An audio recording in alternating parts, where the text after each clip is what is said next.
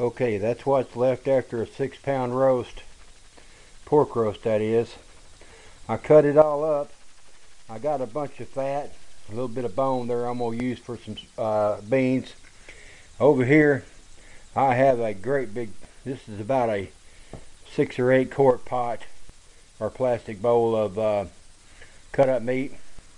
I'm going to put this in the pressure cooker, put it in the jars, 1/2 pint jars.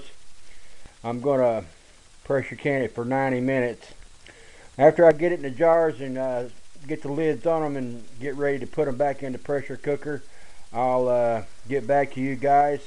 This is my first attempt at pressure canning pork. I done chicken here a while back and it turned out really good, thanks to Perry Ripito telling me how to do it. So for right now, country man out.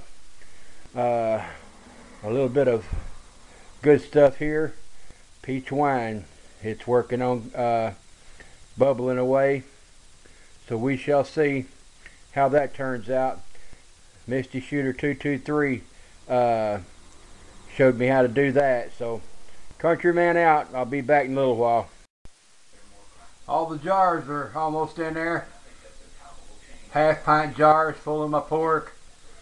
I got my coffee cup.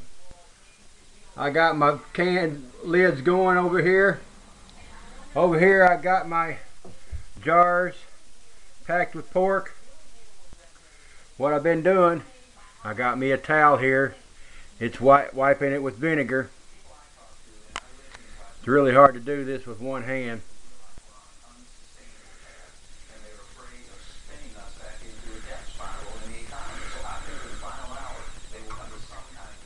Get my lids. Put them on there nice and straight.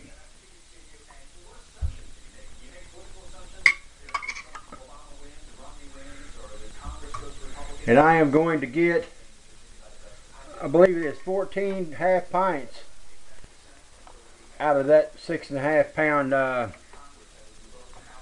14 and a half pints out of that 6.5 pound roast. So I'm going to go ahead and screw the lids on these and bring it up to 10 pounds of pressure. I'm going to let it steam for 10 minutes. Bring it up to 10 pounds pressure. And then I'm going to cook these for about 90 minutes. I just want to make dang sure they're nice and done. And when they come out of the pressure canner here in about 1.5 hours, I'll get back to you and show you the finished product. Countryman out. 14 pints, half pints of pork, raw pork that I canned for 90 minutes. I put me a teaspoon of salt on top. They're bubbling pretty good. I hope you can see that.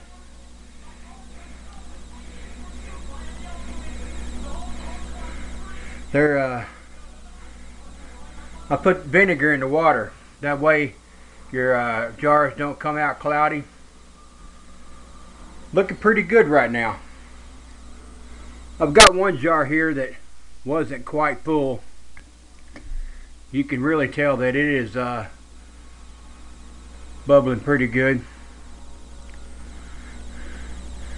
And the meat looks like it's done. And everything turned out pretty good. So if I can do it, anybody else can.